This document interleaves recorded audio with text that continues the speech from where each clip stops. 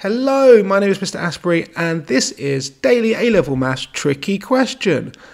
Please do like the video if you enjoy this content and do subscribe if you want to see more tricky questions up until your exams.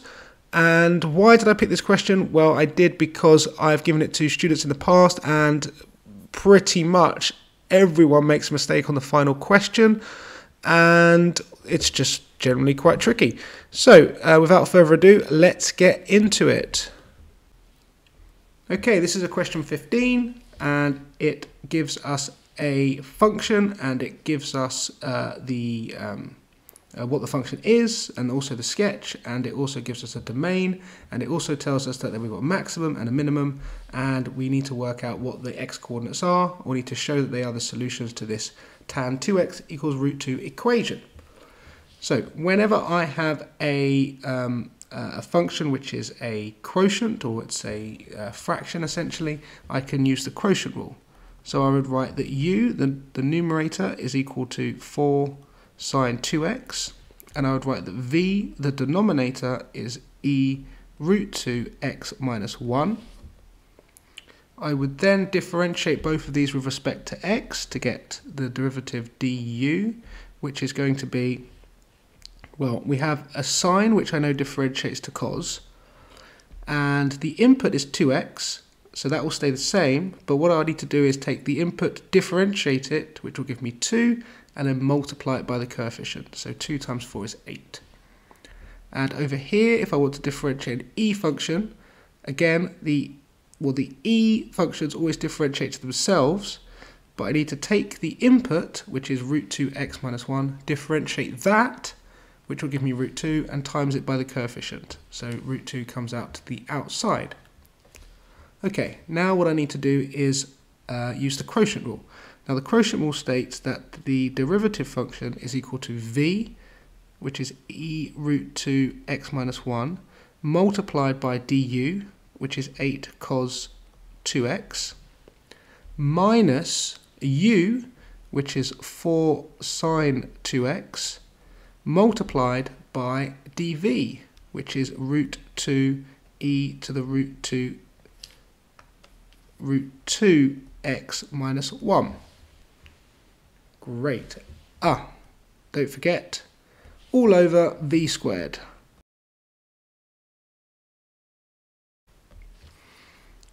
All squared.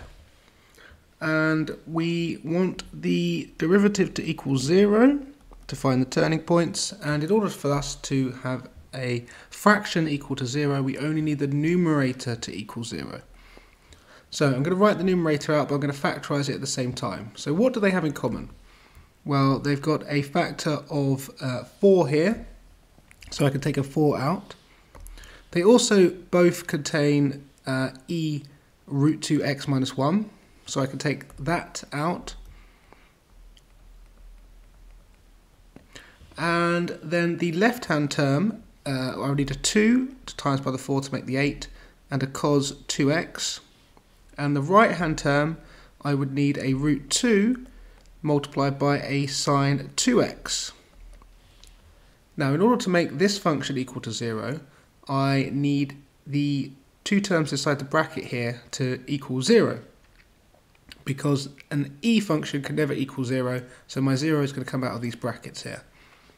So I could write that 2 cos 2x minus root 2 sine 2x needs to equal 0, and I can then add the root 2 sine 2x to the other side, because now if I divide through by cos, I'm going to get the tan which I so desire. So I get root 2 sine over cos is equal to tan, so that will be tan 2x. And dividing through by root 2 gives me this, and 2 over root 2 is the same as root 2. And I have that tan 2x is equal to root 2. Okay, the next part of the question asks me to work out the x coordinate of the minimum turning point of these two particular equations. I'm going to grab some more space Okay, so I'm going to need to solve this equation to find P and Q, and then I will transform that minimum point afterwards. So in order to solve this equation, I would take the inverse of tan of both sides to get this, and that tells me that 2x is equal to, when I put that into my calculator, I get 0.955. And then top tip is that whenever you do tan to the -1, to get the second equation, the second solution, you will take your first solution and add on pi, or you would do pi plus the first solution.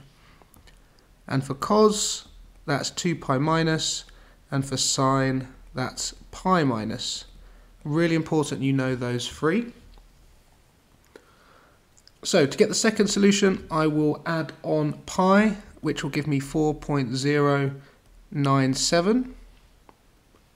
And then to find the two x values, I would divide through by 2 to get 0.478 and 2.048. Now you might ask, why are you working out 2? Well, it's just a habit. Whenever I solve a trig equation, I instantly, as soon as I've pressed tan to the -1, I'll always find the second solution and write it down, because you never know whether you need it. Okay, now I'm asked to work out what the x coordinate will be of the minimum point, which is this one here. So it's the second solution after a transformation of f of 2x. Now f of 2x is a compression in the x-axis. So the graph is going to look like this. And that basically means that q, the x-coordinate, is going to be halved. So in order for me to get the answer for b part I need to take the second solution, which is the q one, and I will need to half it. And that will give me 1.024. Okay, now part I is a bit trickier because, well, first off, the +3, all that does is move the graph up, and that's going to change the y coordinate. It won't affect the x's at all. We're going to multiply the function by 2, which again is going to stretch the function up by a factor of 2. So that's, again, is not going to affect the x coordinate at all, only the y. But we are going to take the negative of the function, and that will affect the x because that is a reflection in the x-axis. So ignoring the 3 and the 2 and just focusing on the reflection, because that's the only thing which is going to affect the x, we're going to get this shaped graph. And the minimum point is now no longer at q. The minimum point is over here at p, or I should call it p dash because it's a transformation, so it's now an image. So in order for us to work out what this minimum point is, we need to look at the first coordinate. And the first coordinate was this, and that hasn't changed. So it's still going to be 0.478 because, again, the 3 just moves it up, which only affects the y, and the 2 stretches it up, which again only affects the y. So the x hasn't been affected, but all that's happened is we flipped over the minimum becoming the maximum and the maximum becoming the new minimum. And we are done. Hope you enjoyed that. Like, subscribe, and tell me what you would like me to do next. Bye for now.